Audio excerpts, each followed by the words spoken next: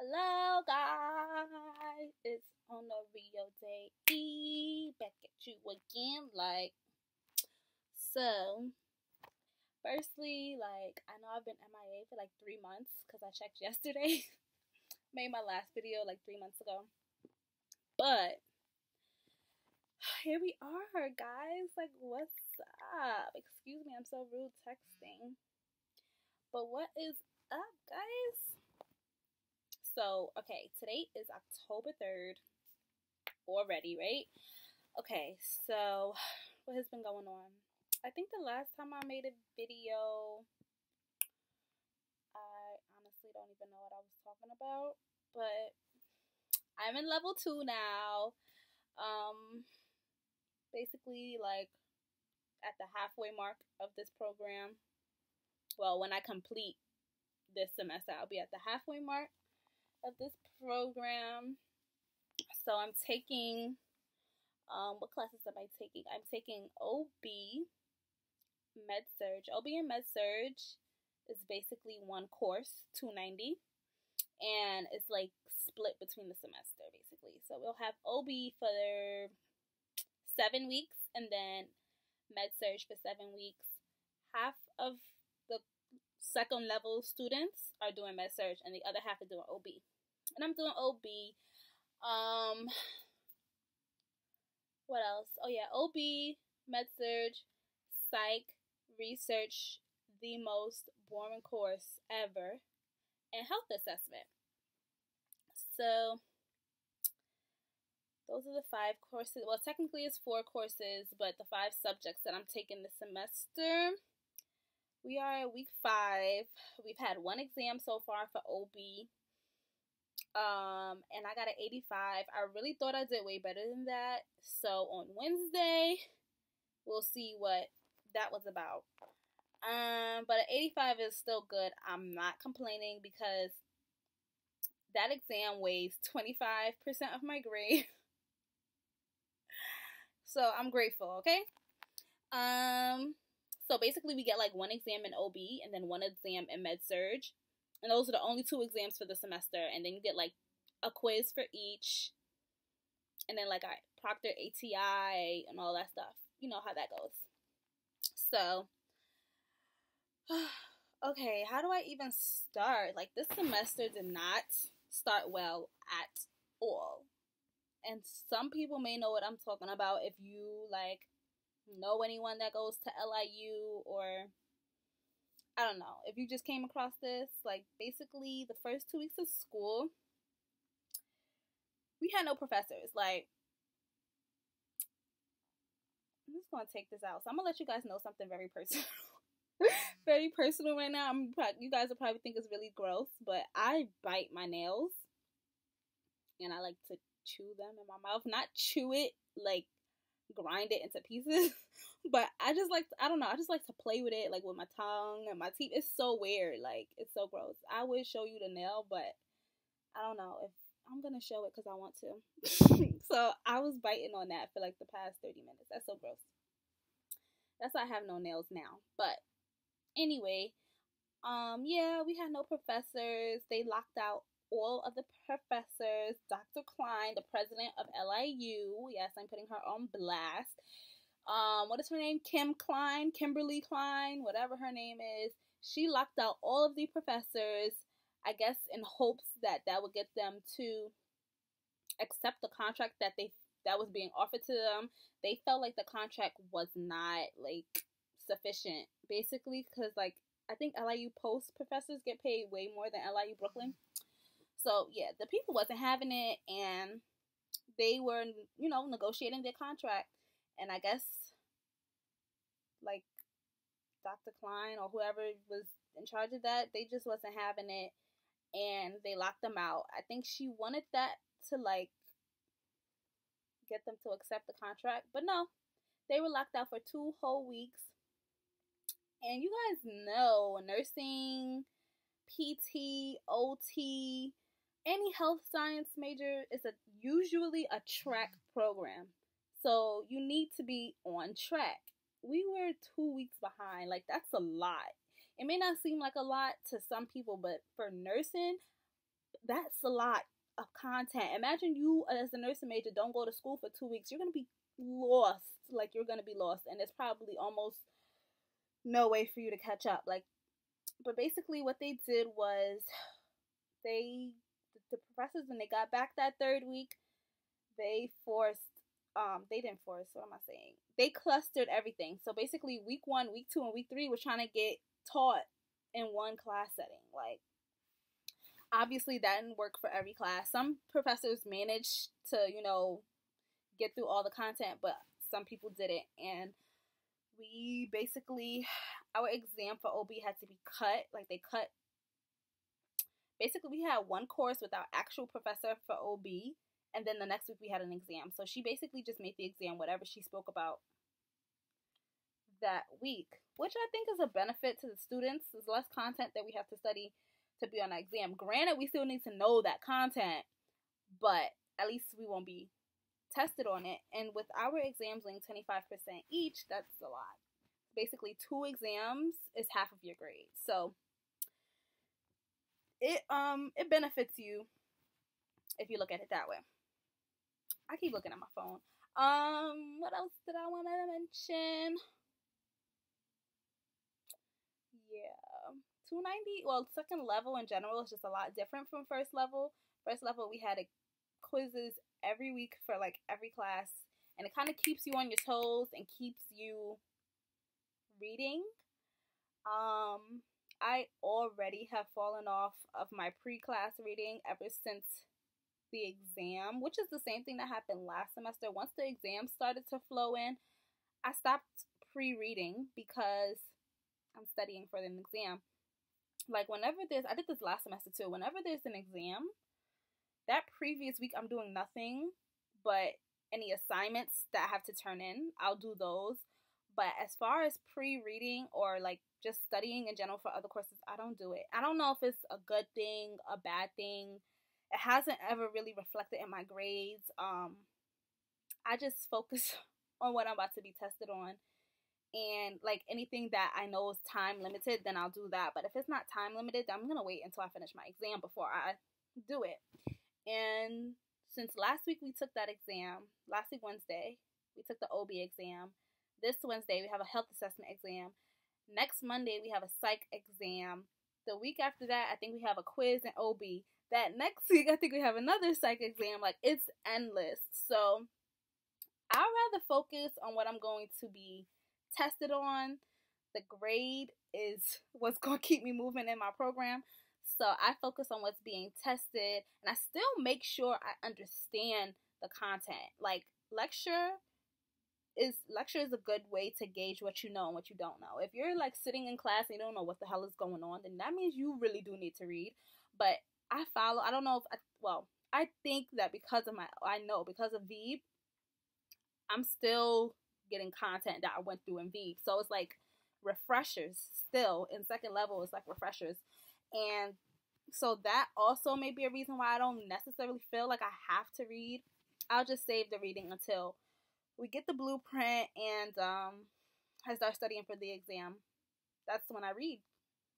And it's not exactly ideal for everyone, but it works for me. So you just kind of have to find, like, what works for you. Today we had a presentation and research. It was me and my friends. We were in one group, thank God. If you guys know me, like, anyone who knows me knows I don't really like, I don't know, I'm not the most social person. I'm really not into making new friends. I'm pretty sure I've said this somewhere on my YouTube channel before. Like, I'm really not into making friends. I'm friendly, but unless we have, like, some type of mutual connection or something that brought us together that made me have to talk to you, I'm probably not just gonna walk up to you and talk to you. Yeah, I don't do that. I kind of want to break out of that in 2017. Yes, I want to be more, like, out there. Not out there, like, out there. I'm still going to be on a real day. That's never going to change. But I do want to, like, not limit myself so much and not, like, guard myself away from other people, because I feel like you can definitely miss out on a lot of opportunities that way, because you just never know who is who. And if you just spark any like random little conversation, or if any little random conversation just happens to occur, then who knows the type of doors that will open for you. So yeah, I need to get that together. But other than that, school's okay. Like I said, research is boring. I'm enjoying my other courses though. Yeah. I bought a new set. Oh, I should have brought it close to me so I can show you guys. I got the Lipman Classic 3. I'm actually gonna tell you guys a funny story. So I'm in health assessment in the lab portion of the course, and I did my we got checked off of blood for we got checked off for blood pressure the very first day that we had lab. Without we didn't have lab those first 2 weeks, so we started lab third week, and we got checked off for blood pressure that same day. And she let us practice before we do it or whatever. Honestly, I had not done a manual blood pressure since like last semester, but she let us practice or whatever. So I got a practice with my friend Mariana, and I checked her blood pressure, had my professor come cross check it or whatever. And the second she puts in my earphone, she cleans it with the alcohol pad. If you're sharing stethoscopes, make sure you're cleaning the earbuds, because that's nasty. She cleans it, and she goes to try to check, and she's like, "Oh, where did you get this stethoscope from? Like, the quality is horrible." Ask me what stethoscope I was using. The one that Beeb gave me. Yes, I haven't bought another one since I graduated. I don't know. I just felt like I've been using this for 11 months. There's nothing wrong with it. I could keep using it. I was wrong. She was like, and you should have seen her face. I was just like, oh my gosh, I'm so embarrassed. I wasn't embarrassed, but it was funny. And I was like, okay, I definitely need to order new stethoscopes. Confirmed. Thank you for the confirmation.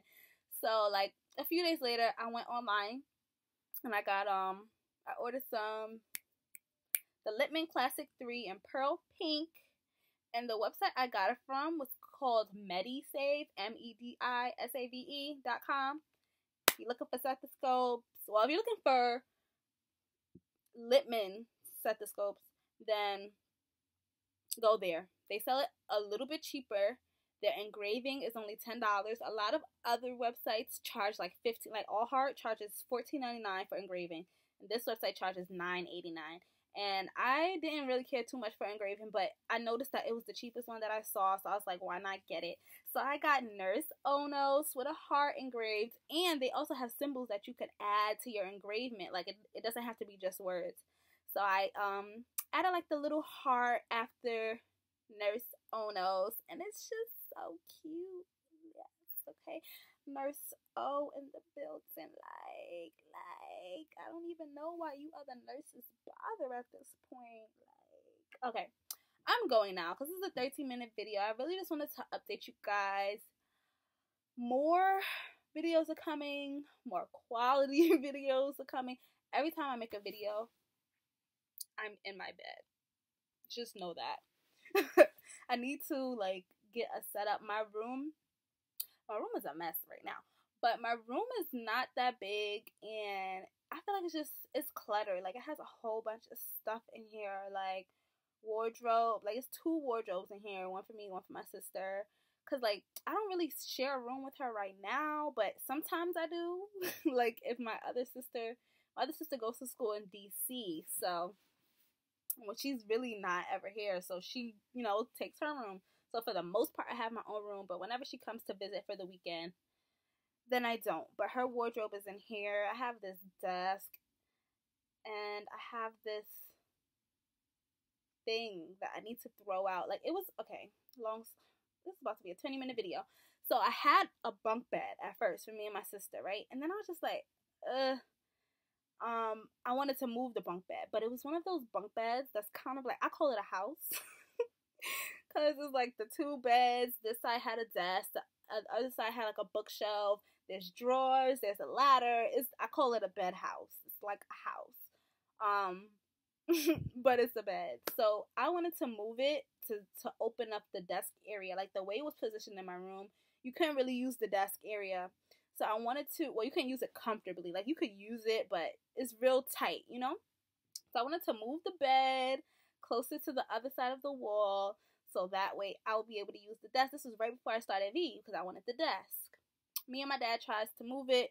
The bed is wood. Like the whole thing is made out of wood. And it's like that burgundy color wood. The freaking thing breaks. Like the wood, it broke while we was trying to move it.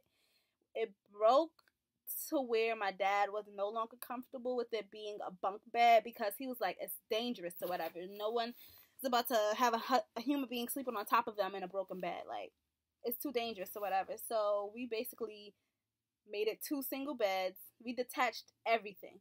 So now we have 2 single beds, my desk, and then the bookshelf drawer thing. It's like, I was using it as for my makeup setup when we first moved around. It was great up until it started to break even more. Like the drawers, they don't stay aligned anymore because the pieces on the side. Okay, so you have your drawers here and you have the 2 walls. It's like coming apart, like because it's not a house anymore. It was meant to be a house, and it's not a house anymore. So it wasn't made to just stand alone. So it's falling apart. And I just want to get rid of it. Like, I moved my makeup onto my desk. I want to just, because I don't use my desk anyway. I study in my bed. Apparently I do everything in my bed. Yeah. I put my makeup on my desk. And I want that to be my makeup area. And I would make the top of my desk where I put my textbooks. And then I have, like, a shelf under the desk where I put shoes and stuff. And then I have shoes on the floor under it. So, I just want to, like, take out the bookshelf drawer thingy, like trash, so I could have more space in my room. And if I want to, I could get a desk, like another desk, a table, less than a desk, a table to record at, you know? So those are the plans, you know. I have so many ideas and so many things that I want to do. But, you know, I'm just still weighing my pros and cons, honestly. And I'm really thinking, like, is this something I just want to do? Or is this something that I really want to do? That makes no sense. Like, that makes no sense. Like, I want to do it, but this is something that I'm ready to commit myself to. Like, you know, you'll be wanting to do stuff, but you just want to do it, like, one time. But what I want to do is not something that you just do one time. It's either you do it or you don't. So, like, yeah, we're negotiating within ourselves, and most likely I'm going to end up doing it because I've been thinking about it for so long. It's just like, just do it, bitch. Just do it. Like, so I might just do it. Alright, I'm really going to let you go now. It's 20 minutes.